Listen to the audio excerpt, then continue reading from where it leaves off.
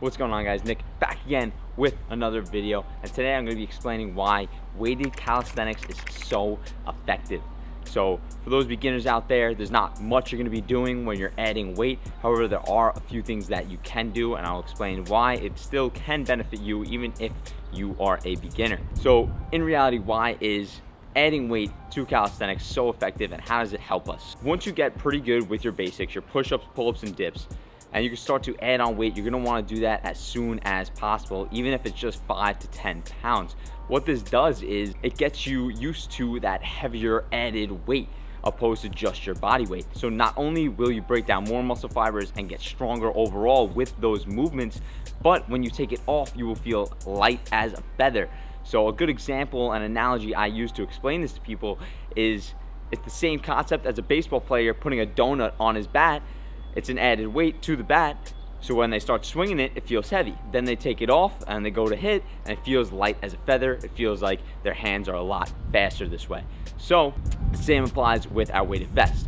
When we do our movements with the weighted vest on, then we take them off, it makes our body feel a lot lighter, allowing us to perform those movements cleaner, smoother, and more easily. So like I said in the beginning of the video, if you're a beginner, there's not much you're going to be doing with added weight. The only thing I would suggest is maybe throwing on a weight vest for you to do some rings or things with your feet on the ground. So you can do body weight rows, body weight skull crushers, body weight curls, maybe some pike push-ups, maybe some elevated push-ups. There's a bunch of different things you can do with the added weight on you that won't be entirely difficult.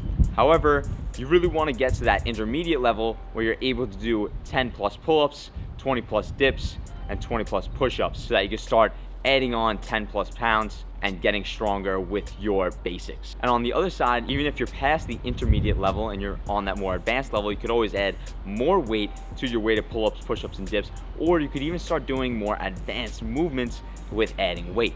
Like myself, I sometimes do weighted handstand push-ups, weighted 90-degree push-ups, weighted front levers, weighted back levers, weighted muscle-ups. At that point, you can really start adding weight in every which way for every single movement once you're pretty advanced. And like I said before, you take that weight off, boom, you feel a lot lighter. The movements are gonna feel easier. Now, this doesn't mean start adding weight to every single movement. Like, you don't need to be doing tucked front levers with added weight. At that point, just do a harder progression until you can get that full movement. Once you have the full movement down, then I suggest start adding weight to get stronger with that complete movement.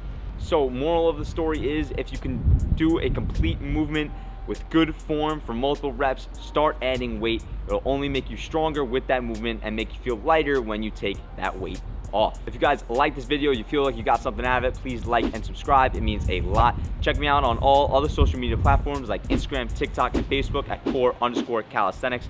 Check out my website, corecalisthenics.com. I have every single workout I know in there, and me explain the right way to perform it in under 1 to 2 minutes. Stay tuned for my videos every single Saturday at 12 p.m. noon Eastern time. I'll see you guys in the next video. Bye.